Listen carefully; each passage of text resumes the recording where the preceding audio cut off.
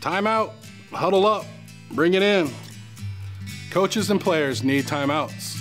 Times when we come together to correct, to strategize, and ultimately to encourage one another to stay in the game. Well, that's exactly what we should be doing for each other as Christians. Hebrews 10 tells us, let us think of ways to motivate one another to acts of love and good works. And let us not neglect our meeting together, as some people do, but encourage one another, especially now that the day of His return is drawing near. Spiritual fitness is best when it includes meetings with your brothers and sisters in Christ. It's so important to learn from each other, to pray with each other, to encourage and to be encouraged. So make it a priority to take a time out and bond with these special people at your worship center, in your home, or for coffee.